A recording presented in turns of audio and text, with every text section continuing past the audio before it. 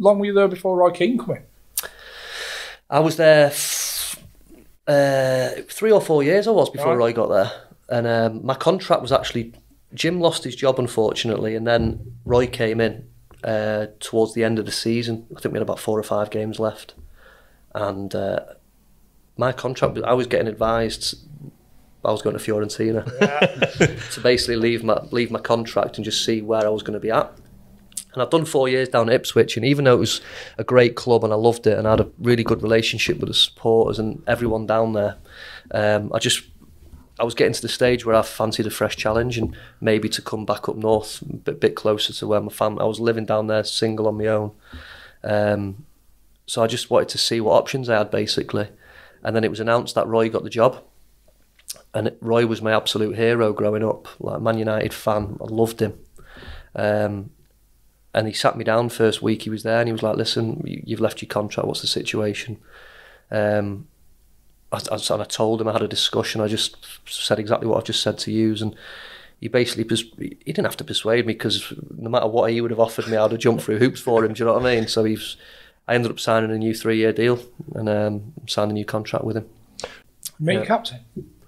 Made me captain. That was one of the first things he did, yeah. We went on a pre-season. We did the few games and he obviously had a look at the squad and brought in a few players. First pre-season, he made me captain and we went to... You might have heard about this on a few podcasts where he took us to the parachute regiment. You heard about it? He took us to this parachute regiment in Colchester. We had a friendly. And he said, lads, tomorrow when you wake up, I want you to make your way to Portman Road at 8:30 in the morning. I'm not telling you where we're going. You don't need any phones. You don't need any wallets. You don't need any overnight bags. Just bring yourselves a pair of jeans, a pair of trainers, tracky bottoms or whatever. Just bring yourselves. Don't need to bring anything else. Just tell your missuses or your girlfriends or your boyfriends or wherever else that you're not going to be here for 48 hours. Or contactable for 48 hours. So we were like, where the hell's he taking us? Do you know what I mean? It was weird. So we arrived at Portman Road the next morning and we're on the bus now. We still don't know where we're going. End up at Colchester Parachute Regiment, which wasn't far away. It was just along the A12. And we pull in and these 4 lunatic lieutenants have jumped on this bus, split us into groups and like give us this big massive backpack. And we're off now. We're off in groups. Whispers beforehand where you might be going. Didn't have a clue, honestly. So no what clue have you packed whatsoever. I'm just thinking, have you got we your weren't computers allowed in there? Have you weren't allowed anything. No phones, no wallets, nothing. So we were off now. We went off in groups of 6s. Some were doing physical work. Some were doing mental activities, like all what the paras did, and it was a good experience. To be fair, it was hard work, but at the time, I bet you're moaning like fuck, right? Yeah, you can imagine, can't you? We were given like the proper paras gear, like the camouflage gear to put on, big massive boots with blisters everywhere. We were off marching up hills and off cross countries, and so we'd done the whole day's activities. We were knackered, and it was more like for physical exercise, but it was also mental and like a bit of a team spirit kind of thing. That was the thinking behind it. So at the night time, they've brought these, we were all starving, we hadn't eaten all day, and we've congregated into like this big campfire. And first time we'd seen all the lads together. And they go, right, go and make your beds for the night. And we were like, what do you mean make the beds for the night? He said, in the bottom of your bags, you'll see there'll be one between 2 of you, like a big plastic sheet. Tie it up against a tree, flat and tight. Here's a kipping under it for the night. So we were all moaning like fuck, you can imagine. Fucking hell, what the fuck is this? Exactly, all that kind of stuff. So we've made our beds where we're lying. Some of us weren't happy about sleeping in the rough, like. And then the paras have brought like these big white boxes out. And we were thinking, these are going to be full of hot dogs and burgers and stuff. And they took the sheet off. There was a live pig and a load of ducks. Live.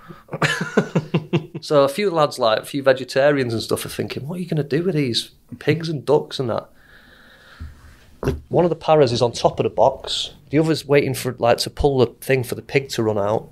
Penknife, straight into the pig's throat. And to this day, you know, you say like the phrase, you squeal like a pig. This pig's gone up, squealed. There was lads like that, blood everywhere. Oh no! Going a bit weepish. They've carved this pig up, cooked it on a barbecue, stuck it on a spit. Did the same with the ducks, killed the ducks, and we ate the ducks. And it was just mental. And then we had to go and have a bit of kip at night. And 4 or 5 in the morning, they were throwing smoke canisters underneath the things. And lads were shitting themselves. Fucking start marching, and we were like, oh man, marching through these woods. Did Keane get involved? Loved every second of it. Foaming at the mouth. Yeah, brilliant. He thought he was great. You know what I mean? So that was the first pre-season, the first trip with him, and I have to say I liked it. He was obviously my hero. I'd have jumped through hoops for him. But I think he made mistakes at Ipswich. I know he was at Sunderland and he did a great job, didn't he? He got promoted, and I think he was given a few quid at Ipswich, and I think a few of his signings weren't the greatest. Did you ever see him strip somebody, like just ruin somebody? Yeah, he had it in his locker to give it someone in. Do you know what? Looking back now, I think if Roy was a manager with like a top team, with top players, what he was used to all that throughout his playing, especially in Man United, I think people might have. He could have been a bit more successful as a manager, but I think when he was working with lesser players, when he started tearing shreds off people, I just don't think people could handle it. A, because it was Roy Keane doing it, and B, because maybe they just didn't have the mental capacity to be able to deal with whatever he was saying or how he put it across. But he's got to be, and I'm not criticising Roy Keane for 1 minute, but I am. He's got to know that the fact that he's at a championship club now. He's working at a championship club. Saying that, though, in Roy's defence, he was a relatively inexperienced manager. He was still young, you know what I mean? He was probably in his late 30s or early 40s when he came to Ipswich. So that's just he was still learning his trade, really. It's just common sense. Yeah, to think. maybe. I'm not expecting Robbo on the left wing for Ipswich to be like fucking Ryan Giggs. There was a few things that went on where he did tear strips off people, and he did some things that he might look back on now and think, I should have changed that. But one thing I will say about him was, as you see on the telly all the time now, he was a funny man, like good sense of humour. He was a good character, and a very, very kind person as well. There was a few times where he was big into like team spirit, and we'd go and he'd say like, take the lads out for lunch today and make sure that everyone's there. The restaurant's all sorted and that, and you'd go and you'd have a few beers and a bite to eat, and as captain and that, I'd go up and try and sort the bill out at the end, and he'd be like, no, it's all squared off, Mr. Keane's done, sorted. Mr. Keane. And it was, yeah, and so in that respect he was really good, but unfortunately for him it just didn't quite work out at Ipswich. So they say never meet your heroes, right? You met yours. Do you still feel the same about him now? Yeah, absolutely. He'll always be someone where I've always looked up to him, and I knew him, obviously with Dad playing with him as well, but he was always a hero of mine. You'll never hear me say a bad word about him because I loved him as a kid growing up. He was my hero. So